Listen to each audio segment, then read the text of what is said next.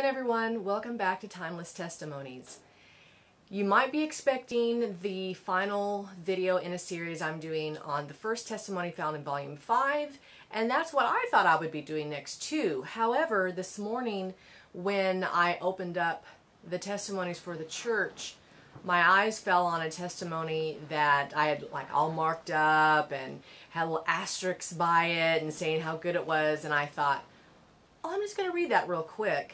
So as I did, I thought, oh man, this is exactly what I needed. It was on the topic of kind of borrowing trouble, looking ahead to future troubles that you might imagine could be there and how that's not a good thing to do and all that. And it was so moving to me that I thought, I want to share that with everyone today. So we'll get back to the other testimony in a future video, hopefully very soon. But for now, we're going to be taking a look at a testimony titled Looking Unto Jesus. It's found in Volume 5, beginning on page 199. And here's how it starts. Many make a serious mistake in their religious life by keeping the attention fixed upon their feelings and thus judging of their advancement or decline. Feelings are not a safe criterion. We are not to look within for evidence of our acceptance with God. We shall find there nothing but that which will discourage us. Our only hope is in looking unto Jesus, the author and finisher of our faith. There is everything in him to inspire with hope, with faith, and with courage. He is our righteousness, our consolation and rejoicing. Those who look within for comfort will become weary and disappointed. A sense of our weakness and unworthiness should lead us with humility of heart to plead the atoning sacrifice of Christ. As we rely upon his merits, we shall find rest and peace and joy. He saves to the uttermost all who come unto God by him. Okay, so let's break this down a little bit. Let's digest what we were just reading. So when Ellen White is introducing this topic of looking unto Jesus, she starts off by saying we can't rely on our feelings to inform us whether or not we are advancing or declining in our religious experience, in our religious life. Feelings are not to be relied upon. Feelings are fleeting. They can be affected by so many things. Even the state of our health can determine whether or not we feel a certain way. And Satan can bring upon us certain feelings, and if we were to go by every feeling that we had, every feeling that we experience, well, many of us at least, would be very changing from moment to moment because our feelings can change from moment to moment. So we're not to look at ourselves, we're not to look within for evidence of our acceptance with God, we're to look unto Jesus. And when we look to Jesus, who is the author and finisher of our faith, what do we see? And that's not just a cliche type question that I'm asking. I think it's really important for us to purposely or purposefully examine the life of Jesus and see how he lived, really delve into the writings that describe his sayings, what he taught, what he did, how he interacted with people, how he resisted temptation. That's so important.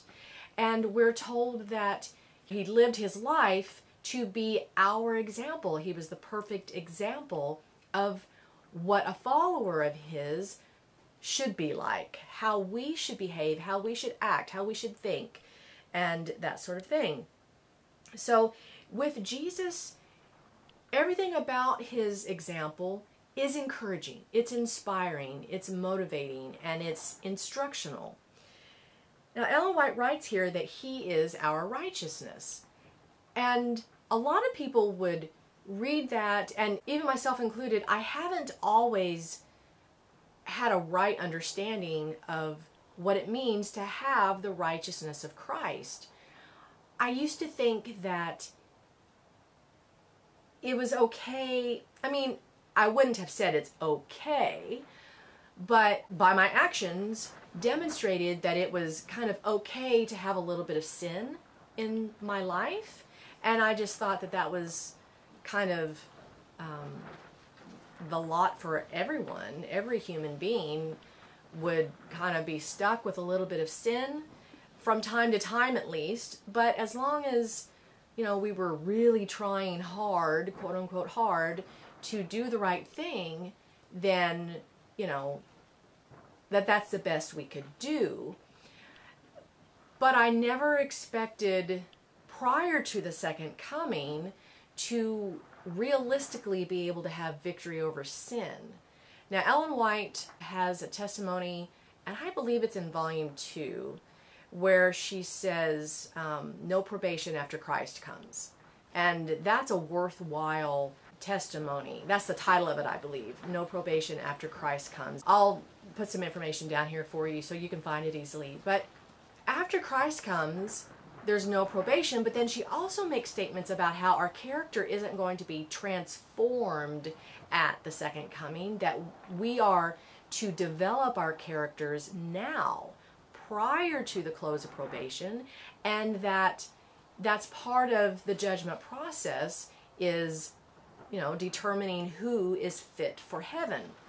So I'm going to be reading a few other places in Ellen White's writings where she describes this type of idea a bit to help us get a better understanding of what she means here, because by reading a wider range of her writings, it will inform us as to her overall understanding and what did she mean by something, you know, just a quick statement in one place. What did she mean by that? What did she teach overall? So we'll get to that in a second. But I just want to continue to kind of encapsulate what we read first. Those who look within for comfort will become weary and disappointed because, you know, we've all sinned, we've all fallen short of the glory of God. But when we look to Christ and we see how he was able to overcome temptation and how he never gave in to temptation, he was always able to overcome and to be victorious, to never sin, even though he was human. Romans 8:3 tells us that he was in the likeness of sinful flesh, so he didn't sin. His mind, you know, he thought and acted according to the will of God in obedience with what was right and moral, but he did so as a human being, fully human. Now, that's such a deep topic in and of itself, and it's worth treating upon in a future video. So there's so much to discuss in these testimonies, it's hard to cram all of it into one. So we'll get to that in the future, I hope.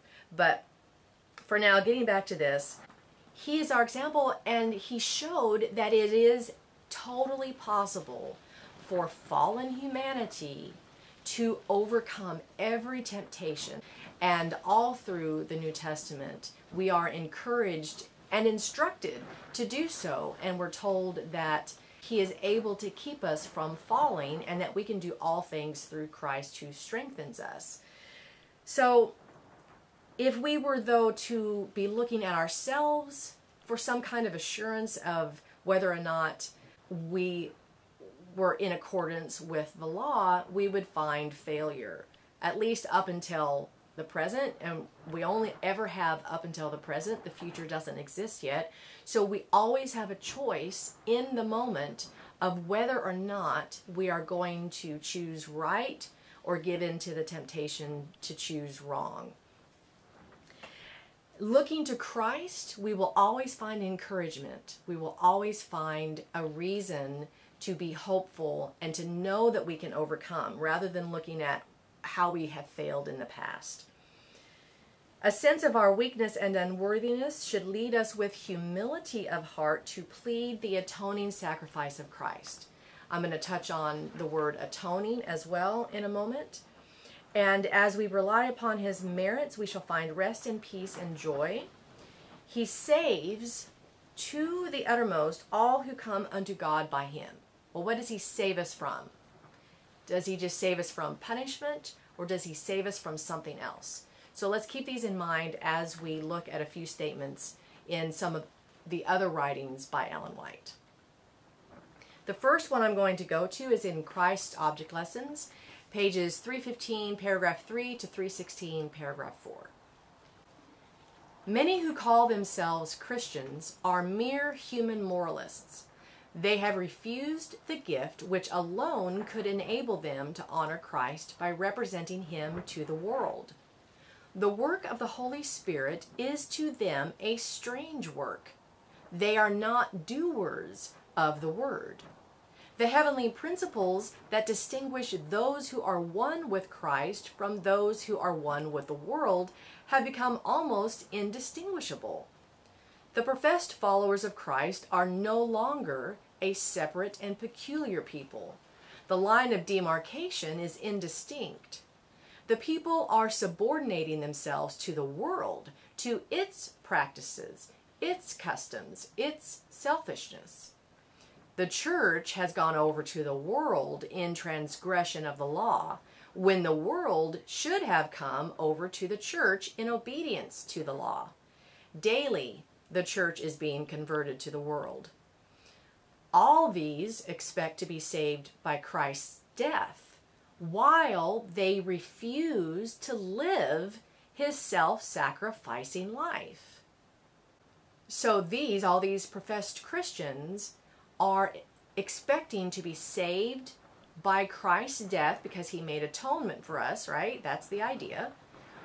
While they refuse to live his self-sacrificing life. In other words, while continuing to commit sins, to do things that we know are wrong, many of us professed Christians are still expecting to be saved by his death. I'll continue.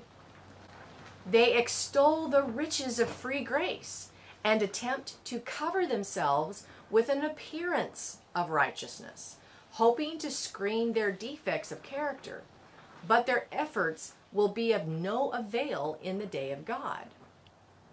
The righteousness of Christ will not cover one cherished sin. A man may be a lawbreaker in heart, yet if he commits no outward act of transgression, he may be regarded by the world as possessing great integrity. But God's law looks into the secrets of the heart. Every act is judged by the motives that prompt it. Only that which is in accord with the principles of God's law will stand in the judgment. Keep that in mind. Only that which is in accord with the principles of God's law will stand in the judgment. Continuing. God is love. He has shown that love in the gift of Christ, when he gave his only begotten Son, that whosoever believeth in him should not perish, but have everlasting life. He withheld nothing from his purchased possession. John 3:16. He gave all heaven, from which we may draw strength and efficiency, that we be not repulsed or overcome by our great adversary. But the love of God does not lead him to excuse sin. Let's take special note of this. There's more coming that's really, really important, but I just want to make sure I have your attention. I'm going to read this again.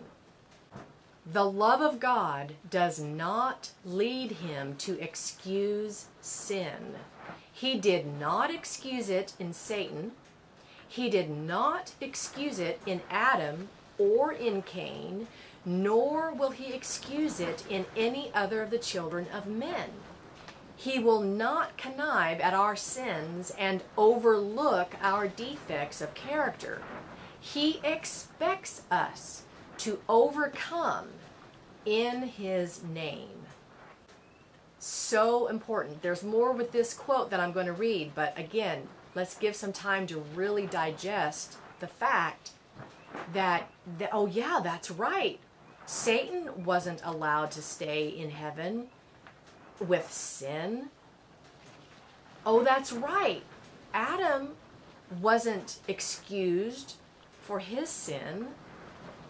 Oh, that's right. All these other people who have come before us and they've sinned, it wasn't excused. But I think two of the most significant examples are really Satan and the angels who followed him, how the whole reason that he was expelled from heaven was because he allowed sin to enter his heart, and it permeated his entire being, and it spread from him, and it affected all the others who ended up following him, rebelling with him, and then it contaminated this world. You know, it's like the example set has really caused a tremendous amount of destruction. Well, God isn't going to have one standard just because it was a long time ago, and now just because Jesus died, there's a different standard. Right and wrong is still right and wrong. We can't take sin with us. God cannot allow sin back into heaven. So I'm going to keep reading. Those who reject the gift of Christ's righteousness are rejecting the attributes of character which would constitute them the sons and daughters of God. They are rejecting that which alone could give them a fitness for a place at the marriage feast. Let's digest that a little bit as well. This is so very important. Those who reject the gift of Christ's righteousness, and remember, that's not just pretending, it's not a cloak. His righteousness isn't going to cover one cherished sin. She says that a couple paragraphs above, the righteousness of Christ will not cover one cherished sin. So those who reject the gift of Christ's righteousness are rejecting, okay, so Christ's righteousness is being equated with the attributes of character. Whose character? Our own, each individual's person, as so long as it's in accordance with righteousness. So the gift of Christ's righteousness is our ability to have the same victory over every temptation that Christ had. The gift of Christ's righteousness is the gift of his example of what righteousness looks like, so that we can follow that example and truly be righteous. Obviously, there's past sins, but God's forgiveness wipes away that record of sin, and now we have imparted and imputed to us Christ's righteousness, so long as we are no longer sinning. Those who reject the gift of Christ's righteousness are rejecting the attributes of character, which would do what? What's the purpose of the character? Which would constitute them the sons and daughters of God. They, or I, or you, or we, each individual person, these are never for just the other guy, that's always for us. They are rejecting, or we are rejecting, that which alone could give us a fitness for a place at the marriage feast. The righteousness of Christ, the attributes of character, of our character that we choose to develop or to obtain by following Christ's example, is that which alone, so nothing else, can give us a fitness for a place at the marriage feast. Now, I mentioned the word wiping away, or the phrase wiping away. And that's literally the definition of the verb to make atonement. So in Hebrew, the word that would be used to be understood as atoning sacrifice or to make atonement literally means to wipe away. So when Ellen White says here that we should plead the atoning sacrifice of Christ, and when we compare that to her other writings speaking about whether or not it's okay to have any cherished sin or any known sin in the life, we can see that it would be inconsistent to interpret her meaning of pleading the atoning sacrifice as to mean something like to cover up the fact that we are sinning, that we have cherished sin. And by cherish, it doesn't mean that we enjoy sinning and we're doing it in open rebellion. It just means that there's something that we have loved enough that we haven't given it up. And that still might not be phrased in such a way as to really get through to everyone, because you might be thinking, I don't love my sin, I hate my sin. But when we refuse to stop sinning, then we show that we actually love something more than the truth. We love that cherished wrong, that little thing, whatever it may be, more than the truth, more than what the right thing to do would be. And I think that's something that we should all be willing and even desirous to self-examine upon and to really get to the bottom of it. But I want to share some more statements from Ellen White on the idea of holding on to even one cherished sin, or how important is it to have victory over every sin. It is so very important, because the title of the testimony is Looking Unto Jesus. And when we look unto Jesus, all we see is righteousness. All we see is sinlessness. But if we fool ourselves into thinking that we can never attain to the same life that he lived, then we won't even try for that. It's so very important. The devil wants to make us think it's okay to have a little bit of sin, because we're going to have a change in character when Christ comes, and we just won't have to worry about that anymore. And while we won't have temptation, we are told over and over again that this is the time period in which probation has been provided for us to develop a character that is able to be viewed by heaven and the rest of the universe as something safe. So let's get to some more statements by Ellen White. It'll kind of shed some more light on that. This next statement is taken from The Desire of Ages, page 313, paragraph 1. If one sin is cherished in the soul, or one wrong practice retained in the life, the whole being is contaminated. The man becomes an instrument of unrighteousness. That's really interesting. The man becomes an instrument of unrighteousness. In other words, if we have sin in our life, even if it's just one cherished sin, that is a contamination. Remember the idea of Satan not being allowed to remain in heaven, because what happened while he was there? He contaminated the thoughts and the minds of the other unfallen beings. And his sin, his contamination spread because they bought into the idea and they chose to think the way he was thinking and to then do the things he was doing and that sort of thing. They believed the lies that he was promoting. They themselves became instruments of unrighteousness, just like Satan had been an instrument of unrighteousness in heaven in the first place. Another statement from Ellen White from The Desire of Ages, this one is on page 439, paragraph 1. Any habit or practice that would lead into sin and bring dishonor upon Christ would better be put away, whatever the sacrifice. That which dishonors God cannot benefit the soul. The blessing of heaven cannot attend any man in violating the eternal principles of right. And one sin cherished is sufficient to work the degradation of the character and to mislead others. Because again, it doesn't just affect ourselves, it spreads, it affects others.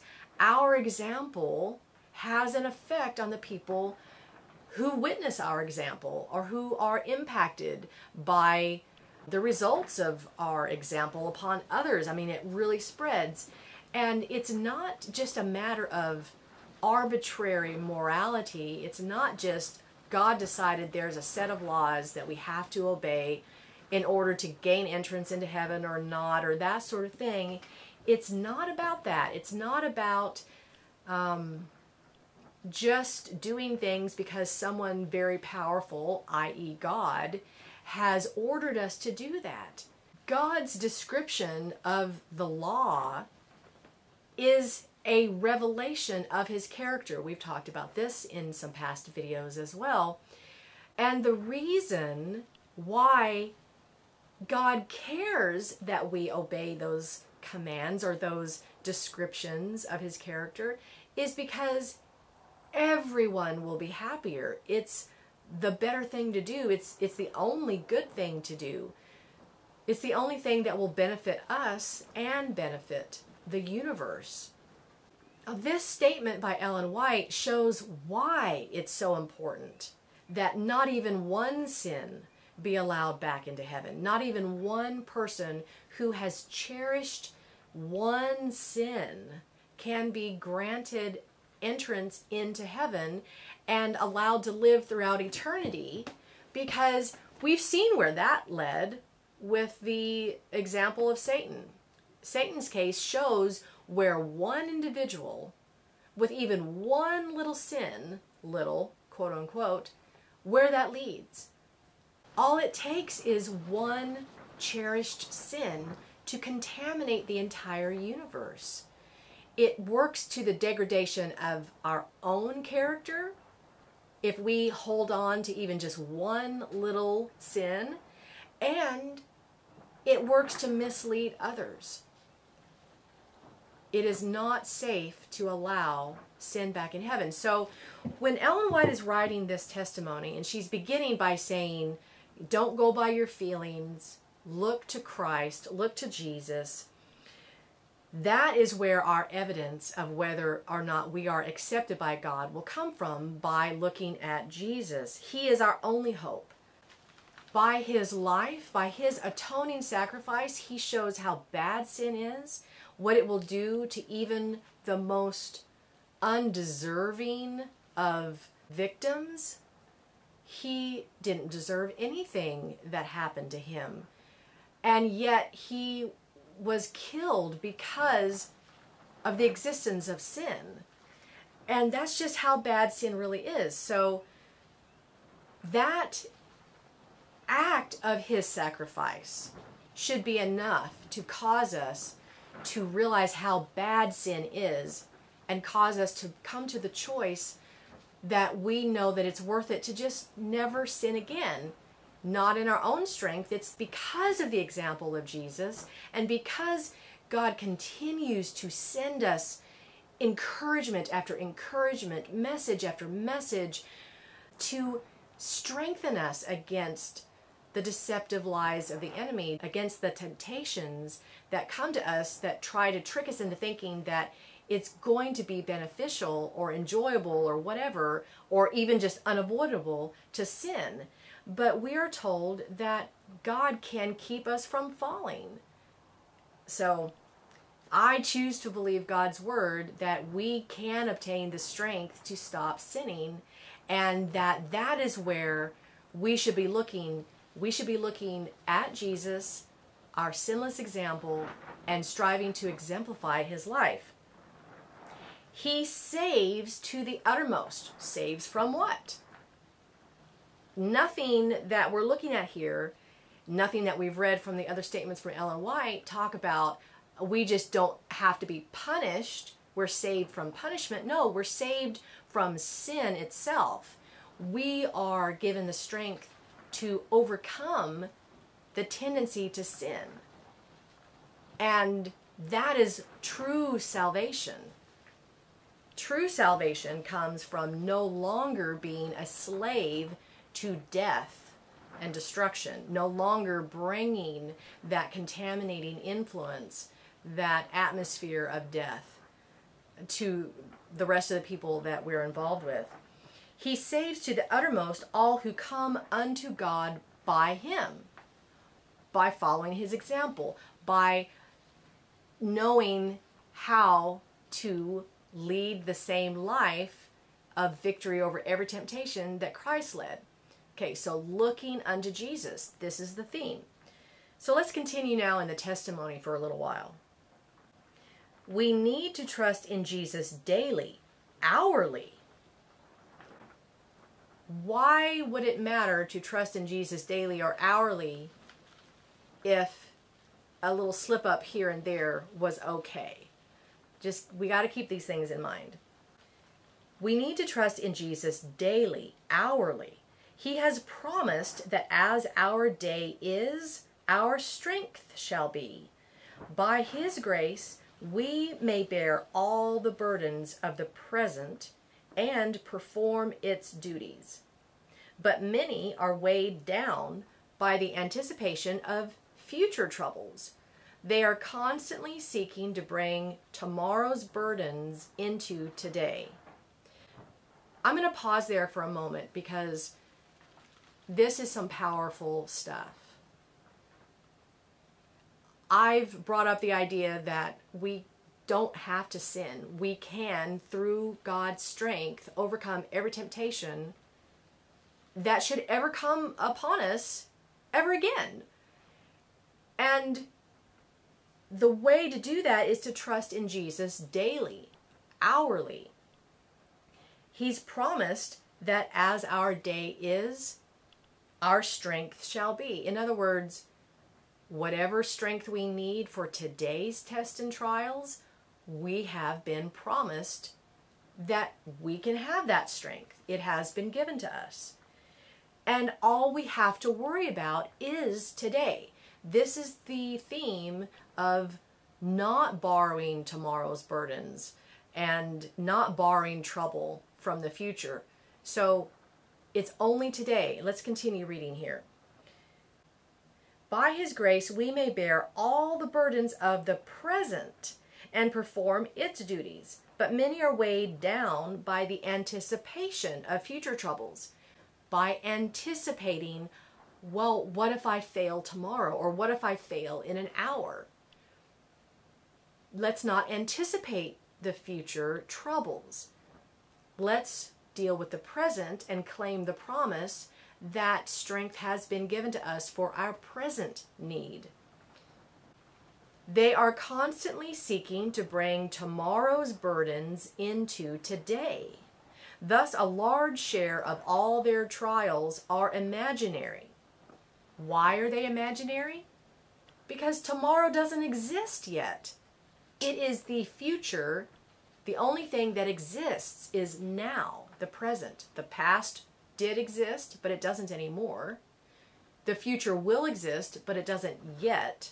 The only thing that exists is this very moment right now, and that's the only thing we ever have to worry about. Thus, a large share of all their trials are imaginary. For these, Jesus has made no provision. For these what? For these future trials, right? He's made no provision for the future trials. It's always that He makes provision for our present trials, our present need.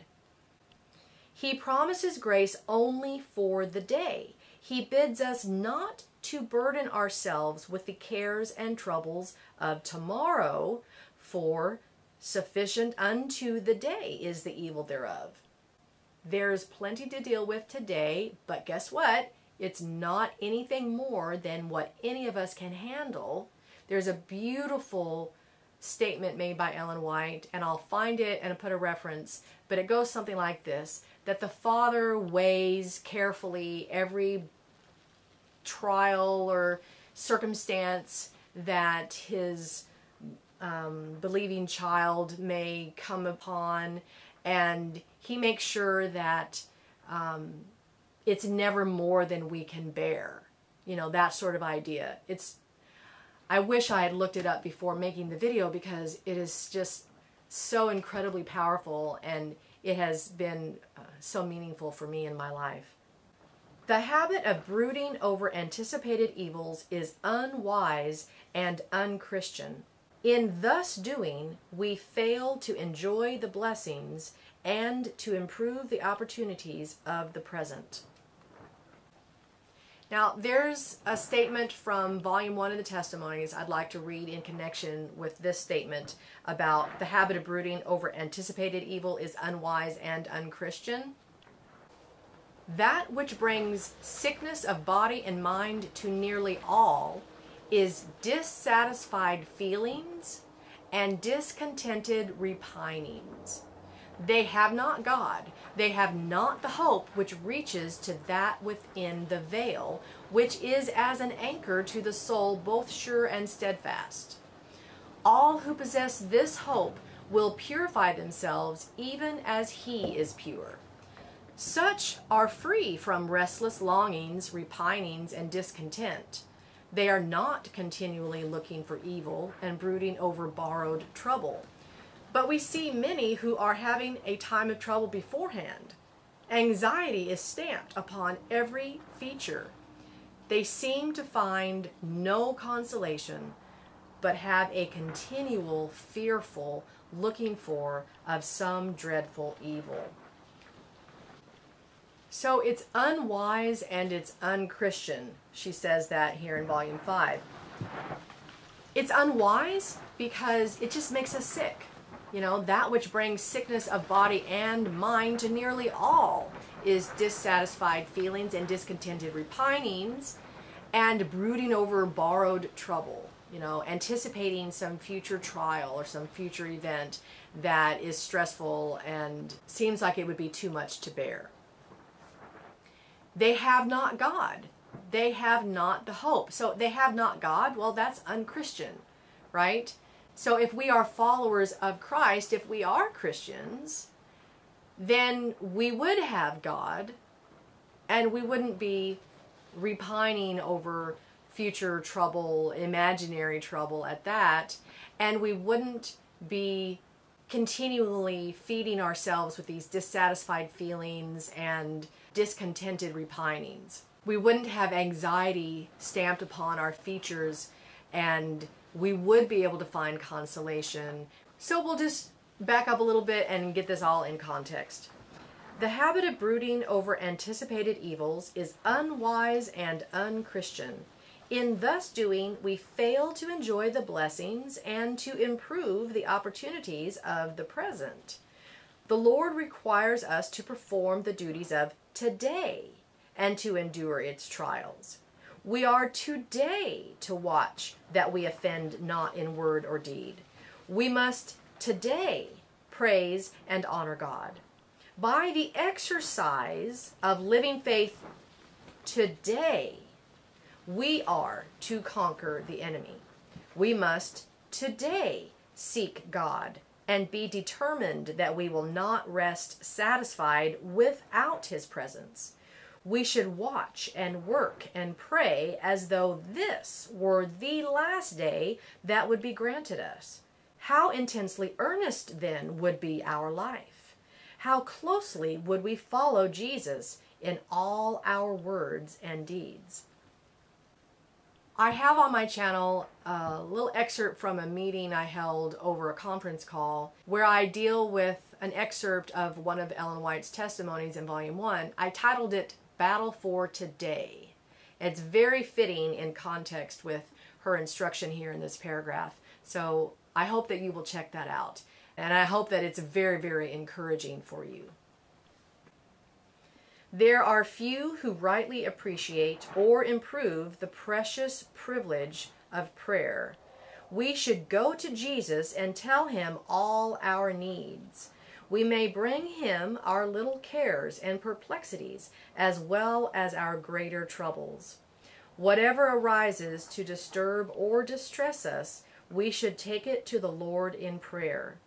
When we feel that we need the presence of Christ at every step, Satan will have little opportunity to intrude his temptations. It is his studied effort to keep us away from our best and most sympathizing friend. We should make no one our confidant but Jesus. We can safely commune with Him of all that is within our hearts. Now there's a couple of statements in this paragraph that bring to mind a couple of verses. And one of them is 1 Peter 5:7. 1 Peter 5:7 says, "Cast all your anxiety on him because he cares for you." That's from the New Revised Standard Version. And I think it's just beautiful. Cast all your anxiety on Christ. He cares for you. He has made provision for you to be able to overcome every temptation. No trial is too big, and you don't have to look ahead to future trials. Don't take on that burden. Look unto Jesus. Look at his example moment by moment, and know that his strength is sufficient for you. Philippians 4 verse 6 says, "Do not worry about anything, but in everything, by prayer and supplication, with thanksgiving, let your requests be made known to God." You can take everything to God. You can talk to him as your closest friend, and you will be heard. And if your desire is for righteousness, true righteousness, victory over sin, not a pretend righteousness, not a cloak to cover up a bunch of filthiness underneath, because that's not what Christ does with his righteousness. His righteousness will not cover one cherished sin, but his righteousness is a free gift that we can have if we will receive it, because his strength is sufficient to give us victory over every temptation. We can do all things, including overcome every sin, by Christ who strengthens us. And in Jude we are told that God is able to keep us from falling. Do we believe that? Let's believe it. Let's do it. Let's call on the strength offered to us to overcome every temptation. Let's hasten the return of Christ, because in Christ Object Lessons, page 69, we're told that Christ is longing. He's waiting with longing desire to see the manifestation of his character perfectly reproduced in his people, and that when that happens, he will come to claim us as his own. We have the privilege of hastening Christ's return by overcoming sin and proclaiming that that can be done to the world by displaying true unity among believers in Christ and showing how it's worth it to battle for today. It's worth it to claim the promise that we can have victory over every temptation. And it's worth it to just do the right thing. So let's keep that in mind as we continue with the rest of this testimony. Brethren and sisters, when you assemble for social worship, believe that Jesus meets with you. Believe that he is willing to bless you. Turn the eye away from self. Look unto Jesus. Talk of his matchless love. By beholding him, you will become changed into his likeness. What is his likeness? He led a sinless life. What is his character like? It's a sinless character. By beholding him, we will become changed. Into what? Into his character. When you pray, be brief. Come right to the point. Now remember, this is in the context of the social meeting, the social setting. So be brief in the social setting. We'll get into that. Well, she gets into that a bit more. Do not preach the Lord a sermon in your long prayers. Ask for the bread of life as a hungry child asks bread of his earthly father. God will bestow upon us every needed blessing if we ask him in simplicity and faith. The prayers offered by ministers previous to their discourses are frequently long and inappropriate. They embrace a whole round of subjects that have no reference to the necessities of the occasion. There's that present need again. Always be in the present. Don't borrow troubles for the future. Don't live in the past. Be in the present and claim the promises for the present. And when in the social meeting or when in a group setting and you're offering prayer, be present there too. Pray intelligently. Pray for what's needed right then. They embrace a whole round of subjects that have no reference to the necessities of the occasion or the wants of the people. Such prayers are suitable for the closet, but should not be offered in public. So those of you who may be thinking, I like long prayers, I like to talk long with God, that's great. You should, have that long communion with God. But in the social meeting, we're counseled to not tire someone else out, and obviously, to pray for the needs for right then. So we'll continue. The hearers become weary and long for the minister to close. Brethren, carry the people with you in your prayers. Go to your Savior in faith. Tell him what you need on that occasion. Let the soul go out after God with intense longing for the blessing needed at that time. Prayer is the most holy exercise of the soul. It should be sincere, humble, earnest, the desires of a renewed heart breathed in the presence of a holy God. When the suppliant feels that he is in the divine presence, self will be forgotten. He will have no desire to display human talent. He will not seek to please the ear of men, but to obtain the blessing which the soul craves. If we would only take the Lord at his word, what blessings might be ours? Would that there were more fervent, effectual prayer. Christ will be the helper of all who seek him in faith. Christ will be your helper if you seek him in faith. Look unto Jesus. He is our perfect example. He has given us every means to overcome. Fill your mind with truth. That's his example. That's how Jesus overcame. He didn't just read something once or twice and think, well, now I know the truth or whatever, and now I'm prepared. He was daily communing with his Father. He was daily in prayer. He was daily, moment by moment even, contemplating the principles of truth, constantly asking for help that he needed in that moment. Look unto Jesus. Looking unto Jesus, this is what this testimony is about. This is what it means to look unto Jesus. It can be described in other ways too, but for our purposes today, that is the message in Ellen White's testimony, and I hope that you were really blessed by it. I know I was.